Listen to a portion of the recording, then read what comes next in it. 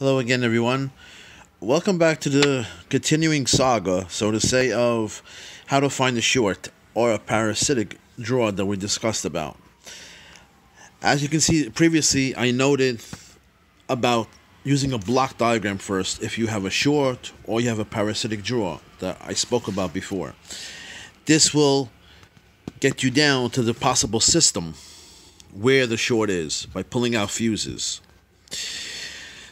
Now, once you reach the conclusion, let's say, for example, I pulled out this fuse and the current decreased. A parasitic draw, again, is different from a dead short. A dead short will blow the fuse. This will be blown instantly, right away.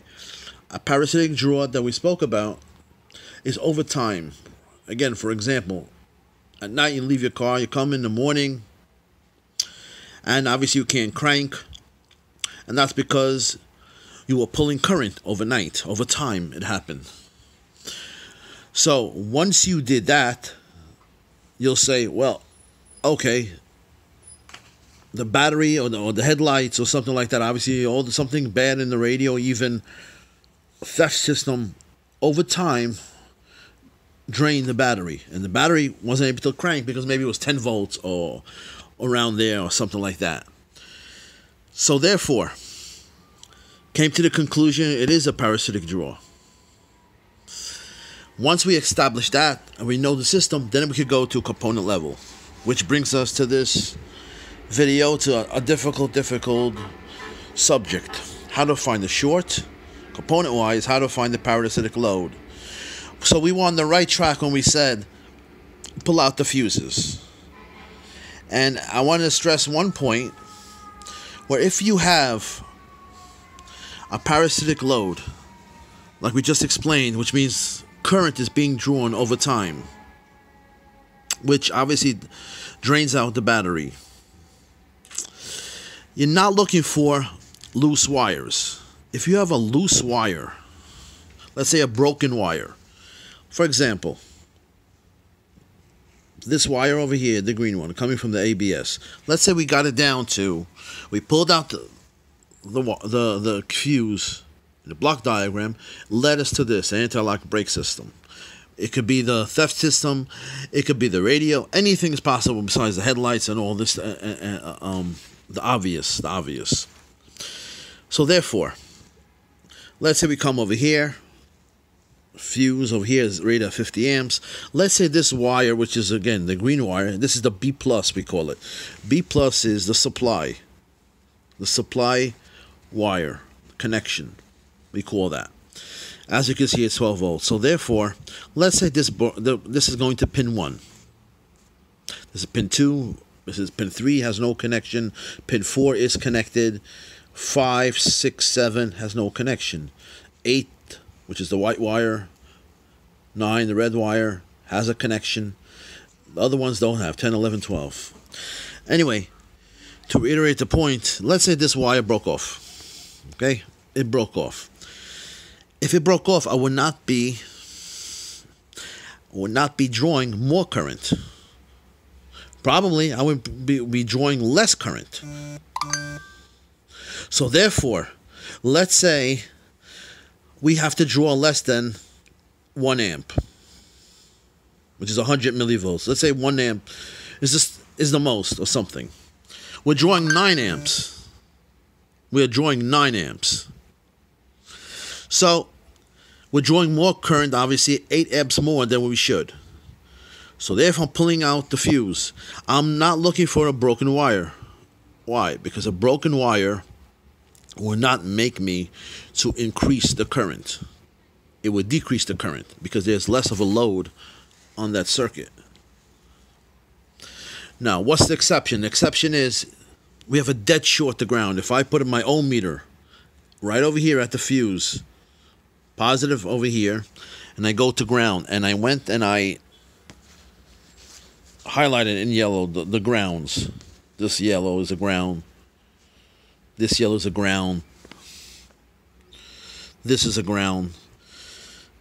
This is a ground. So let's say I go from ground and I go to the fuse. And I measure low ohms, 1 ohms, or a very least amount of ohms, obviously. That once I took out the fuse, before I decide to put another fuse and blow that fuse again, like I said, I take an ohm meter, put the positive here, without the fuse, and they go to ground, and I see if I still have a short to ground. Now, for argument's sake, let's say this, when it did break off, let's say the wire broke off. Well, when the wire broke off, you're going to say, well, you know what? That's an open, like we just mentioned. That's not going to draw more current. Well, where did the wire land? Maybe the wire is hitting the metal, the chassis, which is grounded. The engine block or somewhere like that, which is ground. There's ground all over, remember. So therefore, if this wire broke off, the green wire broke off at pin 1, it's broken, hit chassis or on the metal frame or something that is grounded, it'll blow the fuse right away. That's a dead short. Not a parasitic draw. A parasitic draw means probably that the fuses are good. If not, I wouldn't be pulling current over time because it would be an open circuit. So I hope that point I stressed, and I hope you understand that. Again, a dead short is something that we look for, something that found a path to ground.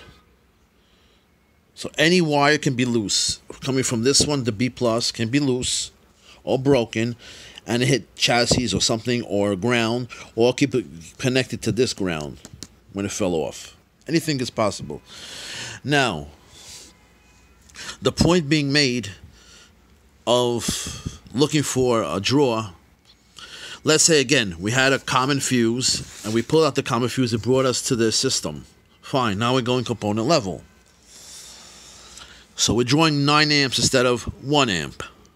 That's a problem, obviously. Which fuse do you take apart? And the other thing is to find out where can I find the jumper that will help me to cut down the possible components. So therefore, again, if we look at this, and I highlighted in different colors, we have 1 fuse, 2 fuse, 3 fuse, 4 fuses in this circuit. We were led to this system. When we pulled the fuse out, before, the current went from 9 amps, went back to 1 amp. So we know somehow is related to here the problem. But which one? Look how many components you have. Look how many components you have. Can I just go and replace? Can't tell that to the customer. Right? So now is the fun beginning. So therefore, if I pull out this fuse, if you look at this fuse, and this is my point that I wanted to make, a common fuse. What do I mean by a common fuse? Well, it's called ECU, which is a computer. Instrument panel, the junction box. So anyway, if I'm going to pull out this fuse, let's say, now I want to see the current draw now.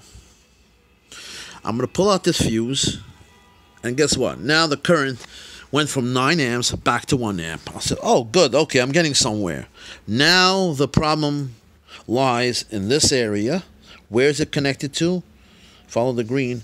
Maybe this one. A sensor. Over time, right? And what about the other line? It has 2 lines. Or this one, which is pin 28, the violet, 12 volts. Could be this one, could be this one. If I really, really want to get now to component level even more, I look at it, I follow the diagram, and I say, oh boy, so it's either this one or this one. They're both expensive. I want to be sure. What do? I come over here, and I say, wait a second, this goes through a jumper, black and 12 and 13. I can open up this jumper, take this out. What will that do for me? Well, I know the current is at 9 amps. I have a draw. I know this is going here. I know this one is going here. I want to isolate the problem, either this one or this one. How do I do that? By opening up the circuit somewhere, right? We said the fuse is common to both of these. So I don't know if it's this one. I don't know if it's this one. This will isolate my problem even more to this one. So you know what I do? I pull out this one. I look at the ammeter that we said how to connect it to the battery positive in series. The ammeter shows me it was 9 amps before I pulled it out. I pulled it out, still 9 amps. That tells me this is not the culprit. This is not the guilty culprit. He's innocent this time. What else is left? You guessed it. This one. This one. Brake actuator. That's how you isolate it. What can go wrong? Let's look. Maybe the positive over here. Pin 28. You have a ground over here. Could be, maybe, somehow something is shorted or something. If this would be shorted to ground, again, if this would be shorted to ground, this would blow the fuse instantly, right away. We'll not be drawing it over time. Once there's a dead short, forget it. It blow the fuse. It's not going to happen overnight. So therefore, we're looking for something that is pulling more current, but not enough to blow the fuse. We took this out. We took this one out. Didn't make a difference. Therefore, we left with this one.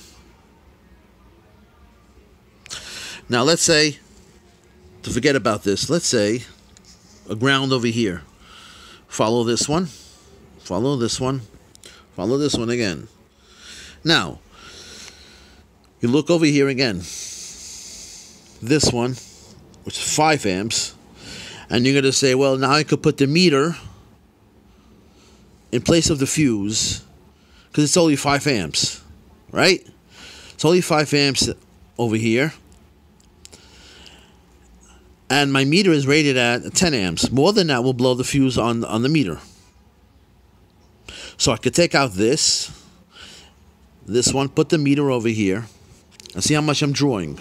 But we know how much we're drawing. We're drawing 9 amps. We have to make sure how much current we're pulling. Because remember, these are rated at 50 amps or more, which will blow the meter. That's why I said put it in series with the battery. Right? So therefore, if you're pulling 9 amps, then I know it's safe to put this meter over here. Even though it's pulling more than the rated fuse, but we're taking out the fuse. So therefore, we come to this and we say we pull this out the fuse. We isolated. This was not the problem. Let's say we come here to this and we say, okay, let's pull out this fuse. What happens to the current? Again, it went from 9 amps to 1 amps, 2 amps. Therefore, the culprit has to be over here. Can this pin go to ground? If this pin would go to ground, we have an instant short to ground. It will blow the fuse. But somehow, we come to this component. At least we're isolating it to a component. And so on, and so on, and so on. Again, with this case, we come over here again. This is the B+. We come over here, the B+. We'll take out each fuse. And then we'll see. But remember, fuses can go out to PCMs, to other modules, to control other modules. And when you pull out one fuse, doesn't necessarily mean that's the area. So you have to be careful. And this is why I said go to the system first, to the block diagram. See where the fuses connect to. One fuse can control many systems, which control another fuse, which has another fuse. That's why I said first block diagram. Please subscribe to my channel, Automotive Electronic Schematics by Joseph. I would appreciate comments, likes, dislikes, any problems, and I would also like to invite you, I guess, to the other channel of Joe Electronic Schematics, which is actually for students learning electronics, the basic transistors and resistors, which is another channel to teach students the basics of electronics. Other thing is, one more thing over here, when you look at these diagrams over here, sometimes you come across this. There are two pins over here. Which pin are we referring to? Let's say this one, 15, 18, 18, 17. Which one are we looking at when we look at this? If you notice over here, 1 is going to this one. It says without TFT display, which is a liquid crystal display.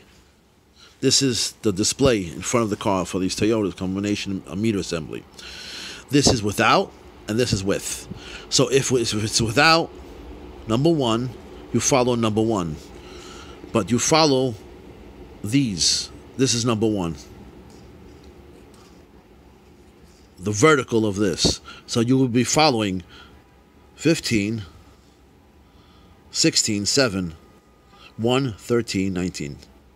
If you're following 2 with TFT display, you will be following number 2. You would be following pin 9, pin 13, pin 1, pin 20, pin 17, pin 16. This row, number 2. The other one, number 1, you'll be following this row of this one. Little tricky, but this is the world of schematics. Anyway, like I said, so enjoy the videos, and I hope that in the future that I invite you to other videos of diagnostics. And please, if you have friends that are interested, please subscribe and watch the channels. I would appreciate all comments, trying to improve the quality of this. And sometimes it gets very difficult, as you can see, to try to color code and try to really analyze and diagnose the systems. I hope you enjoyed it. Thank you for watching.